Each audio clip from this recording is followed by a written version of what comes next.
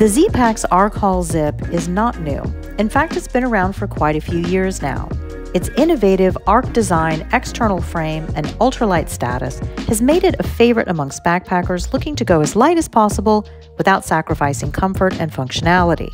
With its attention to detail, durable lightweight water-resistant fabric, and customizable options, the Arc Haul Zip 64-liter pack seems to offer everything that I was looking for my first thru hike.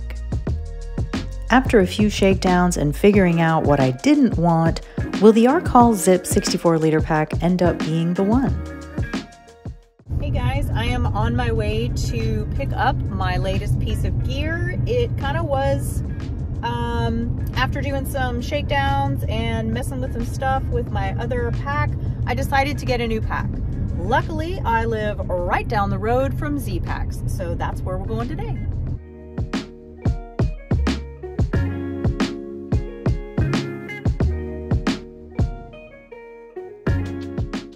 Okay guys, here is the first look at my new pack. It's a little twisty at the moment. Super light. I cannot believe how light this thing is. This is the Zpacks Arc Haul Zip, and it is the 64-liter. So when we get this home, we will take a look at it and I'll tell you all about it. As you know, I have been preparing for my trip to Scotland, which is actually coming up really close. It's like I'm getting super anxious now and I'm having to dial stuff in really quickly. I have gone on several shakedowns over the last several weeks and I've learned quite a lot about the gear that I had planned to take with me, which is the reason for doing shakedowns. You can shake all the bugs out, see what works and what doesn't.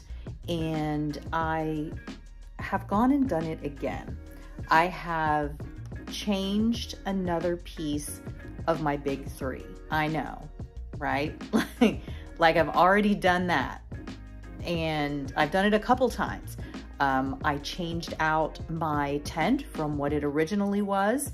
If you haven't watched that video, go back and check that out. And I also switched out my backpack. I originally was going to hike with the Gossamer Gear Mariposa 60-liter pack, and it turns out I got the wrong size. Went ahead and I passed that on to someone else.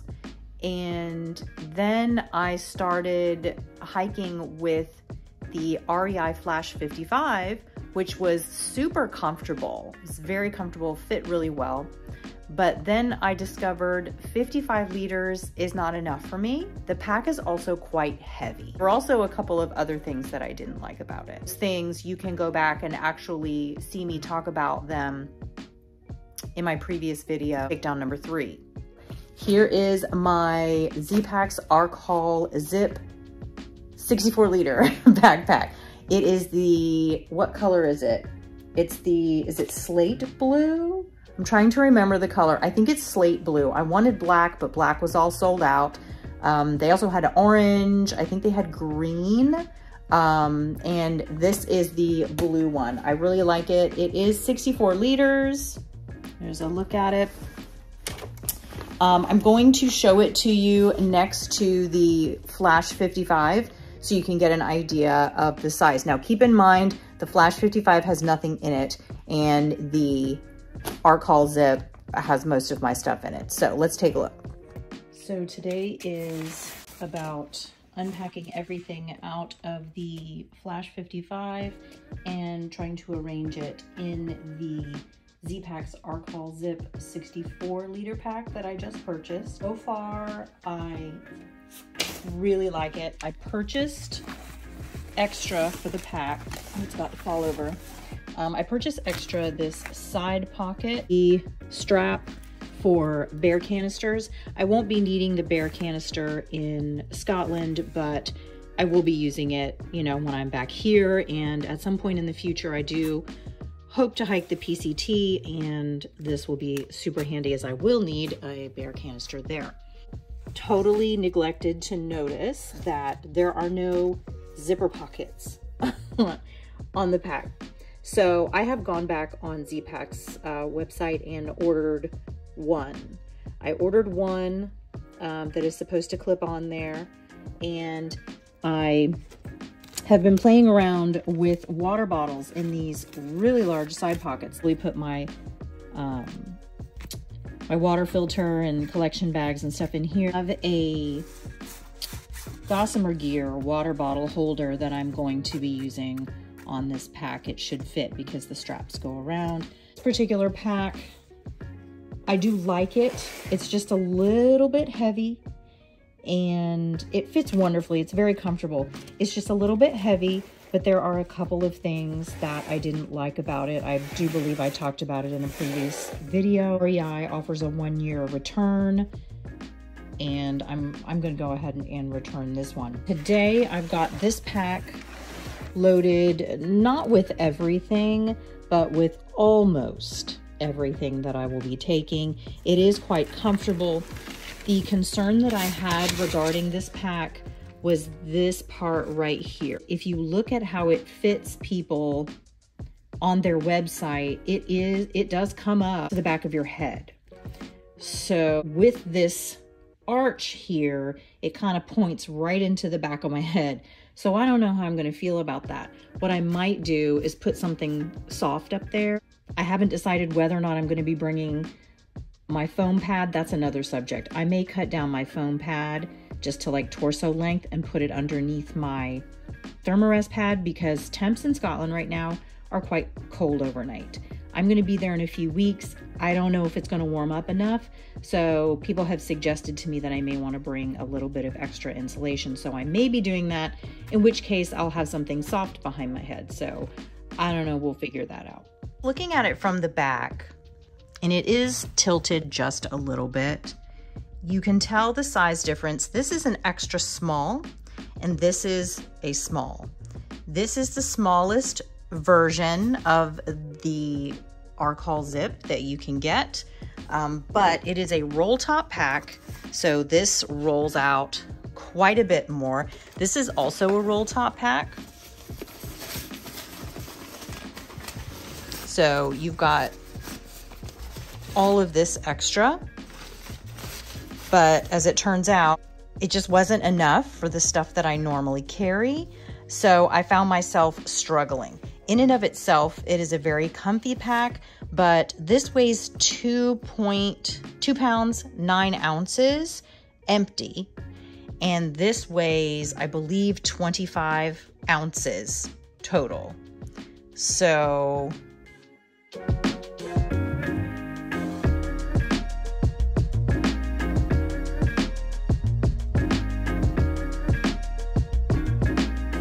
one of my favorite things I love about this pack is this. You can open it like a suitcase. So if you need something in the middle or the bottom, you don't have to take every single thing out to get to it. So fantastic. Also has 2 of these straps here that can compress and hold things down, which is awesome. And the front pocket is not just stretchy mesh. It actually has a zipper and it is pretty large in volume, so you could put a lot of things in here. So that I love as well. Also love the fact that it has these carry straps on the bottom. You could put trekking poles, your pad or foam pad or whatever, anything you could think of to compress down in there, and these straps are adjustable. It's not on the bottom of the pack, so that when you sit your pack down on the ground, you're not sitting it on top of stuff. It's actually on the front. So major plus.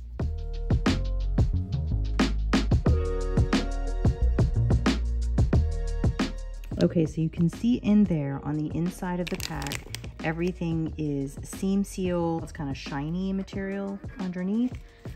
So the internal lining of the pack is, I believe they said waterproof. So I will double check on that.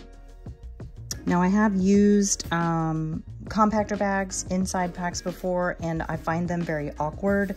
So I did purchase this Osprey pack cover for the Flash 55, but it does fit this pack as well. So as extra protection, because they do suggest a pack liner bag or some type of waterproof bag for your down items or things you don't want to get wet in this pack. So I will be using this. Another thing about this pack that is really cool is the hip belt. They are interchangeable. You can actually remove them. For instance, if you lose any weight or gain some weight and you need a different size, you can remove it and attach another one. I actually really like these V-straps here on the front. These are really cool. I've not seen these on a pack before. Doesn't mean they don't exist somewhere, but I've not seen them. I think they're really cool. There is, okay, so this strap right here comes with the pack. This V-strap up here, the bear, for the bear vault that I have, the bear canister, that I had to purchase separately and had them install. It is removable, as is this strap, which comes standard on the pack. So it's just like one strap that goes over like that. That comes standard, but I wanted the V-strap because I do use a bear canister and I'm hiking here in Florida. So the back of the pack here, you'll notice it is, let's see if you can see it, it is an external frame pack. It does have an arc to it to allow for airflow between the pack and your back. This mesh is movable. You can move it up and down. These I actually extended out to allow more room. When I got the pack, they were compressed smaller. These side pockets tilt forward for ease of grabbing your water bottle or whatever other item you want to put in here. And according to the website, there is a drain hole in the bottom. I purchased this additional tops, I think it's called a top side pocket, to put some items in for quick, you know, things that I needed to quickly grab or things that I didn't have another place for in the pack. I just thought it would be a cool thing to have an additional pocket or two. It is removable. You can take it off. And you can also, you don't lose the functionality of the side of the pack here with the straps. I'm able to put my umbrella, tent poles, trekking poles, whatever you want to put in here, and it fits right behind it. So that's cool. Shoulder straps are 3/8 inch foam padding with mesh on the back. They are very well cushioned. They feel really nice. There is, here you go, we've got loops all the way down. Several different areas to hook things to. Load lifters come standard on the pack. The sternum strap is also removable. You can take it off here and move it up or down and adjust it as necessary. It seems to be quite a well thought out piece of gear. Like, it seems like they thought of just about everything with this pack, which is what I like about Z-Packs. They really do pay a lot of attention to detail and comfort. One thing that did concern me when I tried the pack on was how high this comes up behind your head. You know, with the load lifters engaged all the way, it does pull this down a little bit closer to the back of your head. But if I've got a bear canister or something on top of here, I'm going to have something behind my head anyway. And that's just a personal thing with me. I usually feel weird if I can feel something on the back of my head, but you know, I'm gonna have to get used to that. I have yet to take this out on a hike, so I will be doing that this weekend. I'll be loading it up with all my gear, adjusting it, trying to make sure I get everything just so, and try it out on trail and see how it goes. It is surprisingly light. It says on the website it has the capacity to carry 2 two-person tents and 5 to 6 days of food. So that is pretty impressive. All right, so good news. My phone does fit in here very well. So yay, super happy. I've gotten home and I've attached the zipper shoulder pocket to my backpack, and it was actually very easy. I got a little stressed out because I'm like, okay, it's got this rubber band on the back. Like, how am I gonna get that over there without disassembling my backpack? This is very easy to unthread and rethread. So you just pull it right out and you can rethread it, and it was very easy. So I slid it up, and it has this little hook there, and it also has a little hook on the bottom. So I hooked it right above the sternum strap, and there we go. It's on there really well. You can see how it's made on the inside. There you go. Got a little pocket in the front where you can put like a protein bar or snack or something you wanted to easily access. Put your phone in there. Phone will fit in there. Phone will also fit in here. So, and here is the hip belt pocket. Same thing. It has the little rubber band thing, so you just slide it over. And where is it? Focus, focus. There you go. Little hook with a loop there, and hook in this loop right here. So it's on there really good. Here's a look inside it. It's very lightweight, very tough. And that's it. So they're both on there really good, and I'm happy with it. I put them on the opposite side from my shoulder pocket. Also, I am right-handed. I like to be able to reach and grab things with my right hand, so I decided to put it on this side. That's just my personal preference. You can put it on either side. You see you have the loops right there on that side as well as that side. And same thing over here. You can put it wherever you want. I plan on putting my Garmin over here. So there you go, all set. So there she is, guys. Got my trekking poles, my umbrella, tent poles are also in there. We're gonna take it out this weekend and try it out. I will let you guys know how it works. Stay tuned for that video.